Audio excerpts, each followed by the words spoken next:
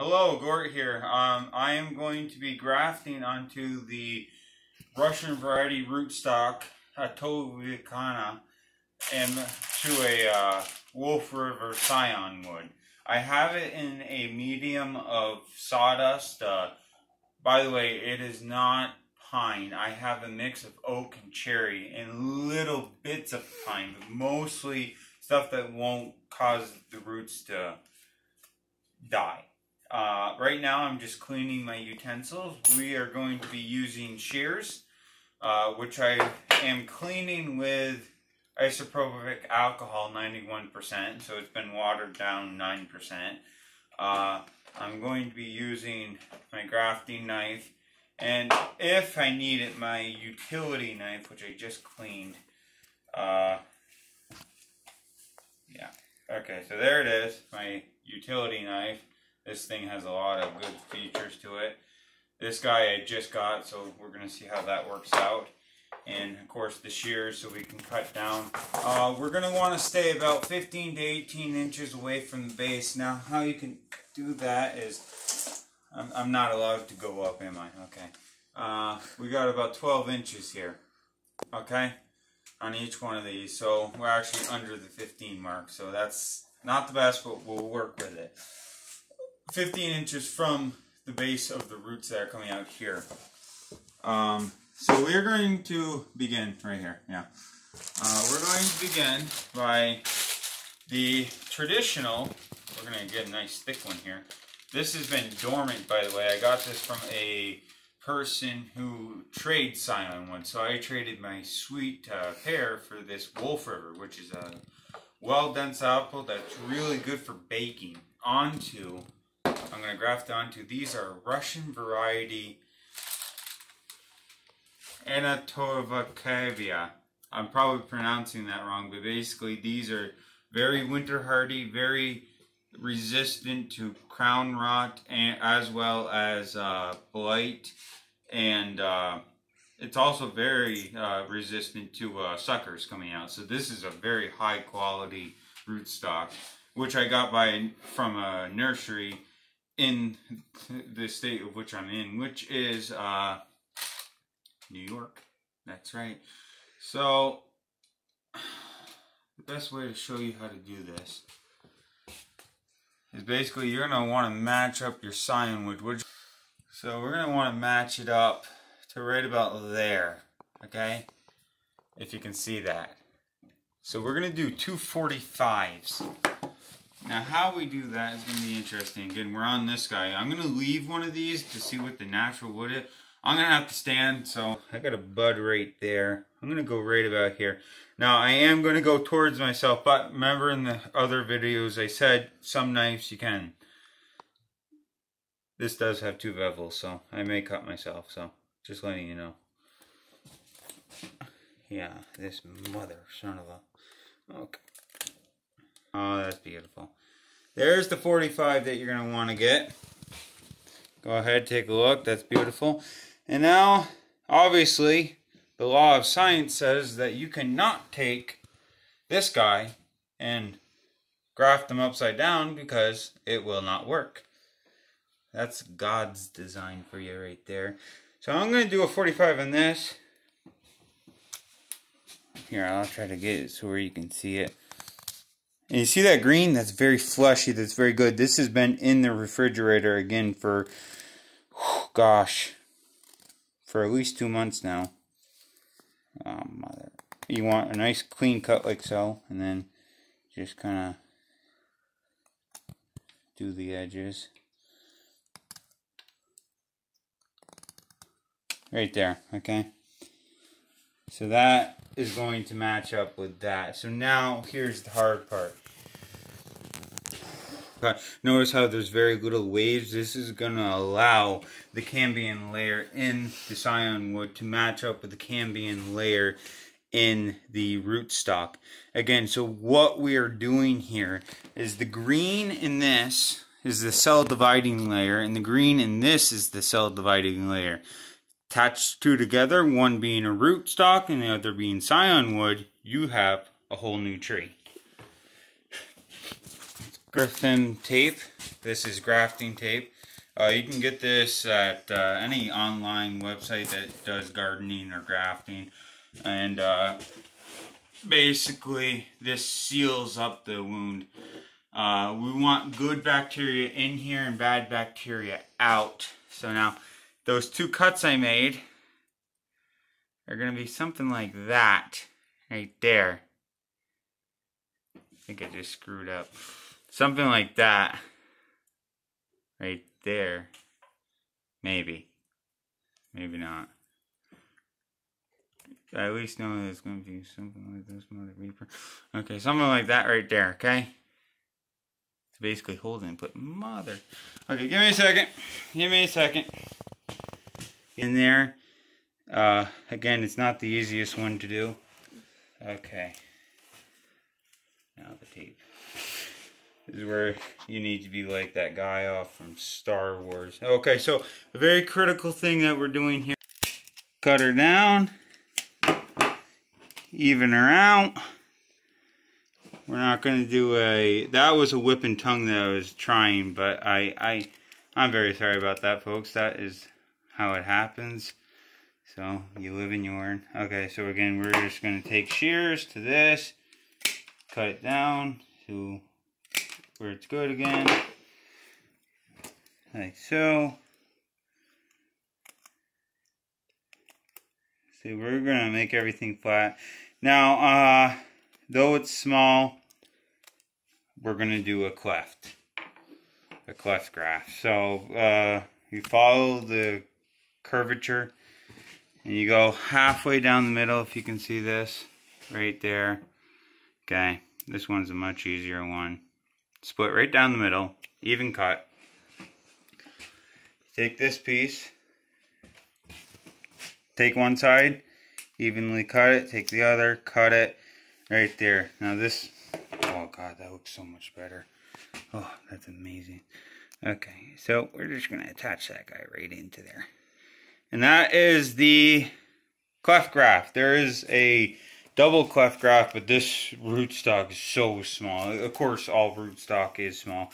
We're going to pick a good piece of this tape, ripper.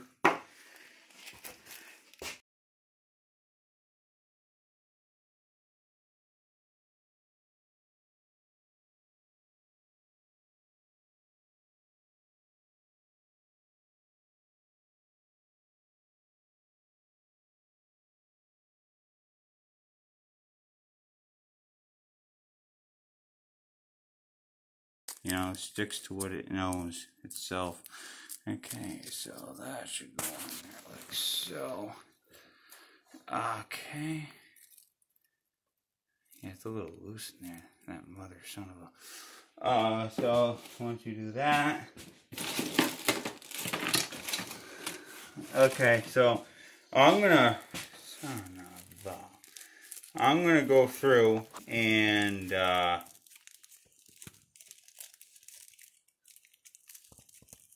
you see I'm just doing a half hitch knot here.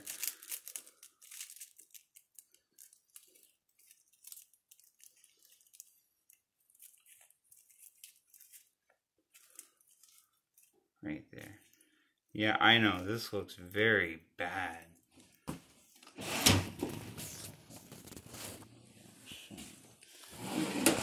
So basically that's what you're gonna do. And now once you're ready to plant it, it's gonna do that. You know what, folks, you just you leave it alone, let it do that. Okay, so now this will grow into a wolf river. And since it's resistant to suckers, it won't try to put out. What I'm going to do with that guy is I'm going to just let him grow naturally to see what the apple looks like naturally. Supposedly, it's supposed to be a rather good sized yellow apple, but we'll see. Again, these are a standard size, so these will get about 30 foot. I like my standards, so. Okay, we'll zoom ahead. Okay, so this is the whip and tongue, as you can see. It's basically 2 angled cuts with a tongue in the middle, if you can look right there. This is very hard one to do. I wouldn't suggest this for beginners, but the better you get the technique down, the better it is. I'm going to put the paraffin tape over it, starting here.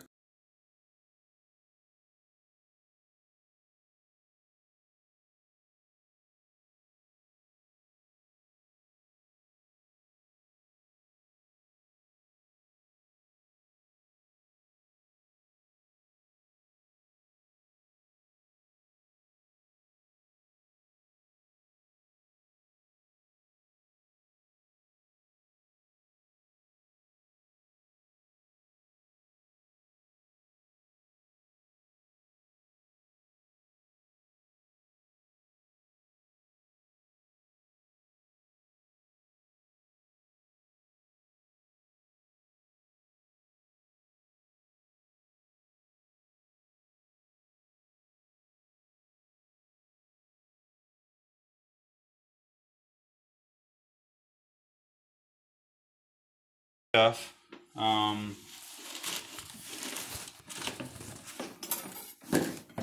In my old knife. We're gonna take my old knife and we're gonna clean it. So we're gonna use the isopropylic alcohol. We're gonna clean it because this has rust on it. I'm just gonna go to the next one. Clean right there. See all the germs that came off that?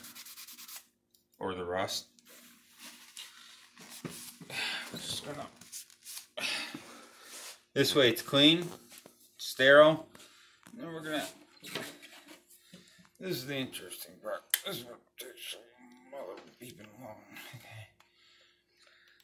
Okay. So what I'm doing is we're gonna speed this head, but what I'm doing is getting some of this wax out. Now, normally people will heat it up.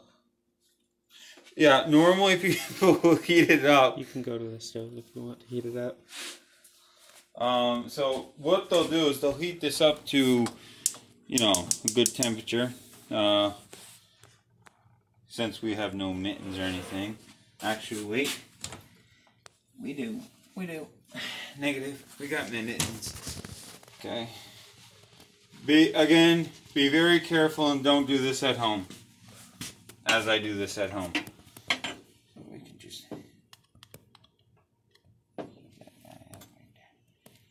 okay, so as you can see, we're heating up the inside just enough to get it lubricated a little. We're going to be digging it out there. Okay, we're going to shut this off for safety. Remember, we shut it off before we left.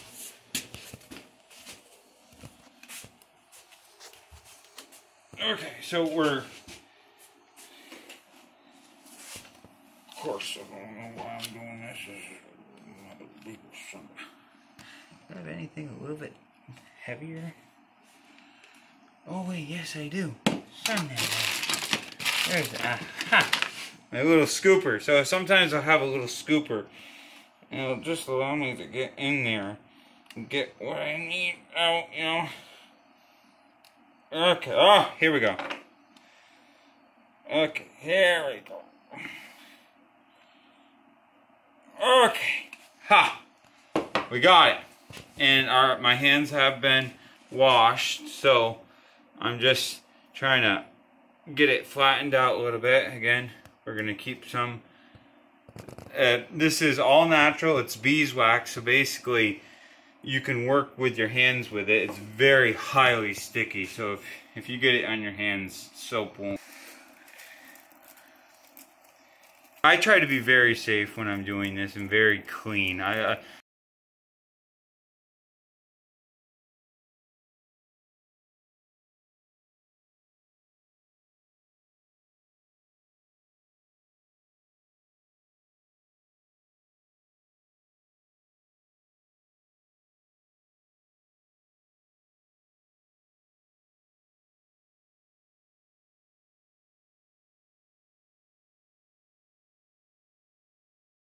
And then we're gonna just take a very little bit right here. And because all of this is being protected. But we don't want any of this to dry out, so that's why we have it in a medium, and it's going to be in a room temperature cold place for 2 weeks. We're going to cap off the top, if you can look right here.